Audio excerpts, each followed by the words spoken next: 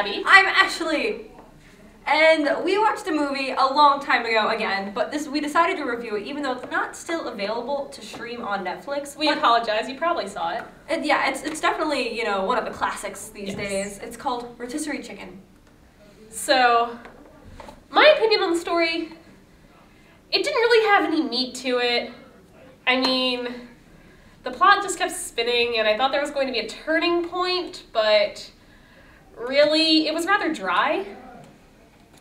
I mean, I completely disagree. I didn't think they chickened out at all. I thought they really went for it in this. It was like just tearjerker and emotional and dry. No, I think it was like, it wasn't overdone at all, in my opinion. It was like just right. I think the story needed some dressing to go along with it, though.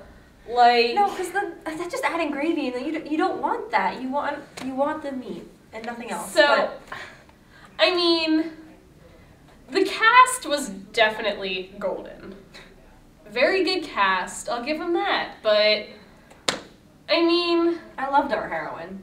She was to die for, to say the least. I'd invite her to dinner, probably. I don't know, I just thought that the setting was very monotone, it looked really hot, like, she looked very uncomfortable the entire time. But I mean, that was the point, that was her struggle. She was going through the struggle, she needed to make it, she just... And in the end, it's just all about how, like, sometimes we go round and round, but we'll never get where we want to be. I don't know. How did you not feel from that? I just felt like our heroine wasn't really going anywhere. She just stayed in the same kind of direction.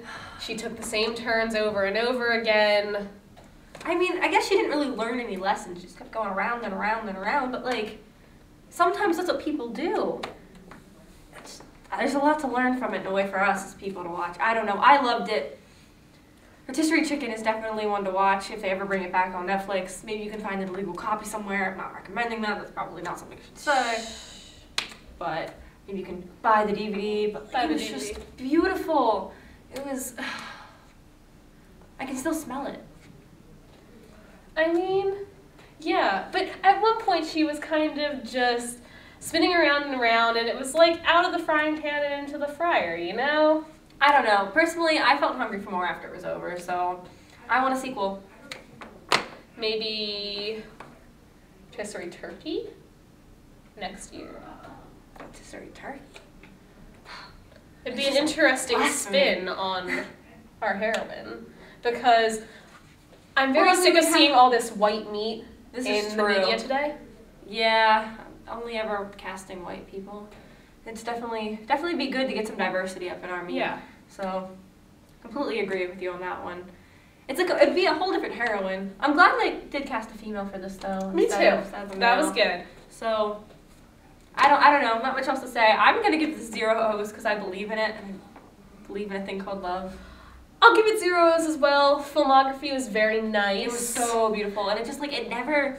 You almost like didn't even notice cuts. I don't feel like it was so flowy. It never seemed to cut anywhere. It was very fluid. It was a very fluid movie. So despite the fact that I felt it was rather raw and not fully developed, I'll go ahead and give it 0 O's as well. Rotisserie Chicken, check it out. Netflix nom. Nom.